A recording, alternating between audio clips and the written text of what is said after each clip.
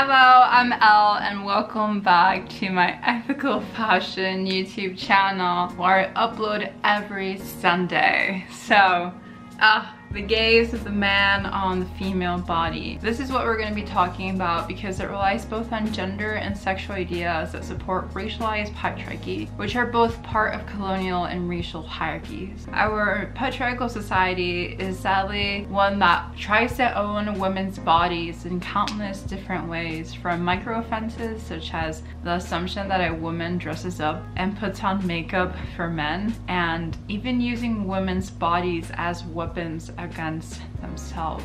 And I've noticed that women grow up struggling to trust their own body signals and to trust their own distress and discomfort and learn to adjust to the patriarchal gaze. And I use the term patriarchal rather than merely male, so the male gaze, because the patriarchal gaze is a systemic way of seeing women that is internalized, and the male that we're talking about can very well be the straight white man looking at all types of women through a lens of sexualization. And fast fashion has not gone untouched by the male gaze. It can be argued that it was very much built from the gaze of men, and white businessmen are often the CEOs and top corporate leaders of major fashion brands that we purchase our clothing from. And so in this YouTube video, we will explore what the male gaze is, how it is interpreted as the patriarchal gaze in more detail, and what the female gaze is, and how this all relates back to the fashion industry currently known as fast fashion. So what is the patriarchal gaze? To understand this gaze, we need to understand the male gaze. So according to Laura Mulveri, she coined the term male gaze in the early 1970s because of a world she saw ordered by sexual imbalance. She noticed that this was split between male/active and then female/passive. She called this gender power asymmetry, a controlling force in cinema constructed for the pleasure of the male viewer, which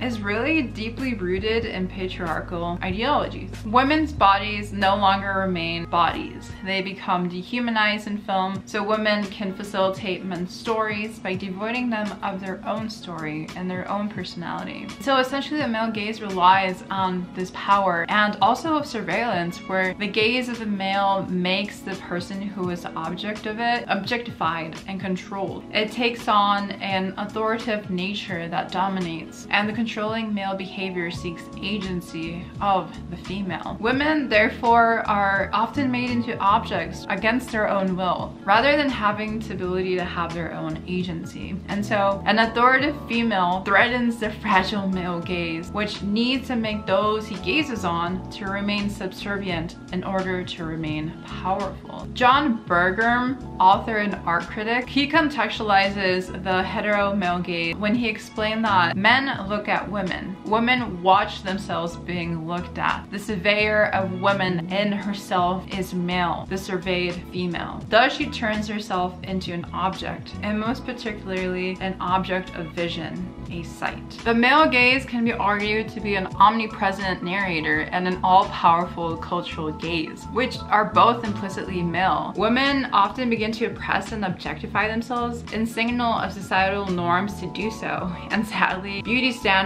and fashion standards often reinforce patriarchal standards, making it impossible to completely escape the male gaze. It is also worth noting that it has been theorized that the gaze changes as the patriarchal structure changes. So let's get into colonial males and the patriarchal gaze. Okay, but what do we mean by patriarchy, the male gaze, and the patriarchal gaze all combined together? So the patriarchal gaze can be interpreted as a means to institutional and legal controls to maintain racial hierarchy, where sexual control has a component in achieving this. If you didn't know, white colonialists used patriarchal governance when dealing with African Americans and Indians to practice three core ideas: white men's sexual privilege and power, righteousness of white men's leadership, and denigrating the sexual and gender mores of people of color. So in the 18th century, the influence and control of Indians and African Americans' sexual and gender mores were critical to increase white power over both groups. This shows how intimately connected the sexual and gender hierarchy were with the racial hierarchy in early America. So colonialists basically guarded the color line, punished fornication, and inserted themselves as authority figures in African Americans and Indians' intimate family affairs. And this is good context to the female gaze, which is essentially resistance of the patriarchy. So in the progression of liberation and freedom, the female gaze has emerged as a sign of resistance of the male gaze. It pushes against the subjugation of female bodies, and a lot of women explain that this is an attempt to fight against the authority of the patriarchal male gaze. And so you can argue that the female gaze is a feminist practice where the female gaze examines the power structures present and attempts to change the way of being and looking in our society that's expected of us, and sees what the male gaze overlooks. And the female gaze has also been described as living outside the realm of sexuality and a way to survey what's going on without seeking any form of control. The male gaze cannot enter the female gaze, which can allow the female to finally control her own body and soul. And it is very much a path towards self-discovery because it has the ability to comprehend, see, and feel what the male gaze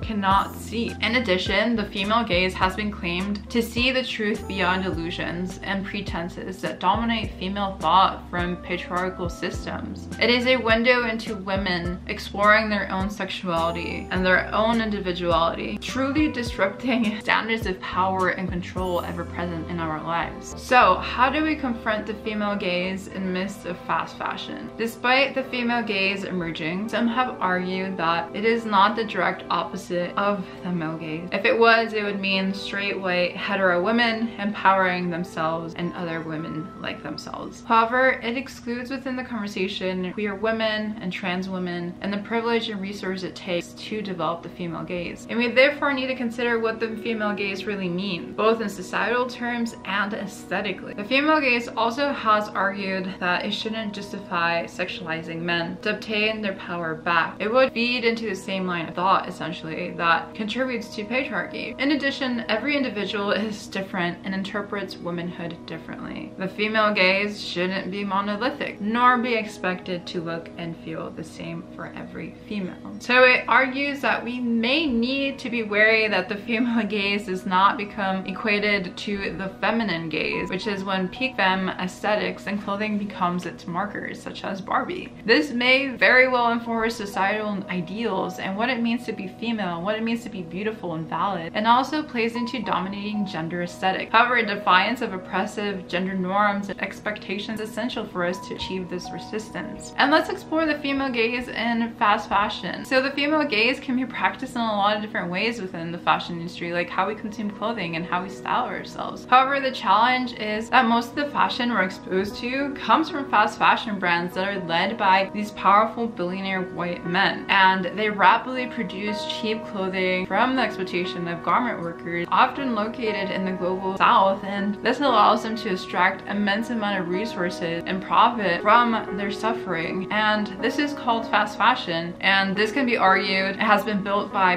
the patriarchal gaze, the system where what we wear is the gaze and therefore continues to uphold it. So to rebel against the patriarchal gaze and therefore fast fashion, we need to re-envision what clothing and fashion is and how to consume it. It requires us to reconsider what it looks like as well, and who it serves, and how we can participate in it. And I think this really forces us to use the tools of oppression and control to become tools for our own self-liberation. And although we can't completely escape the patriarchal chokehold, we certainly can try to no longer buy from fast fashion brands that uphold current fashion and beauty standards. And I feel like this is really important because fast fashion relies on consumers to believe the ideals and norms that continue to make us feel like we're not good enough nor worthy enough for society. And so this leads into a call to end fast fashion. The need to challenge the patriarchal gaze and the dominance of fast fashion within our society has really never been more urgent. As consumers, we possess the power to reshape the narrative being fed to us and to dismantle the oppressive structures perpetuated by systems and therefore the fashion industry. And it's crucial to recognize that the issues surrounding fast fashion extends far beyond environmental implications. They encompass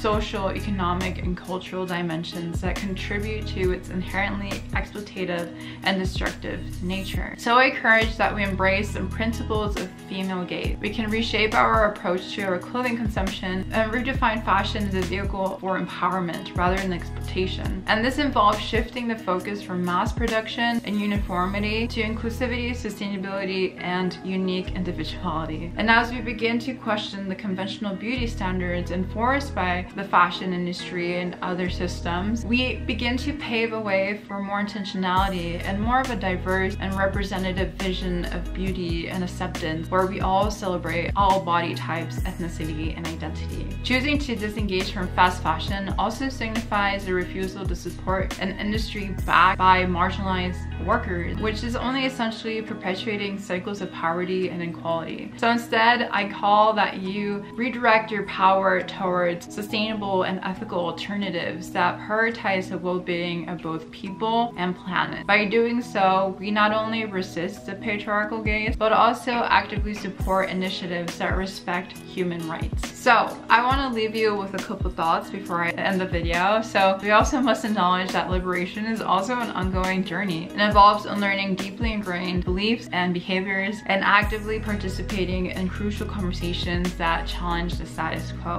And by fostering a community of conscious consumers who engage in thoughtful dialogue, we can collectively work towards dismantling these foundational toxic beliefs that have built fast fashion for what it is today, while also nurturing a new paradigm of fashion, one that is empowering, liberating, and inspiring for all of us. And yeah, it's really not what we wear, but more about our perspective and our choices that matter and shape the world that we want to inhabit and see, and what we want for future generations to come. So I want to leave you with all these thoughts. If you like this video, feel free to subscribe and put on your notifications. And I would love to have you in my community, so feel free to comment below what you thought of this week's video and what you would like to see in the future. And peace and love. Elle.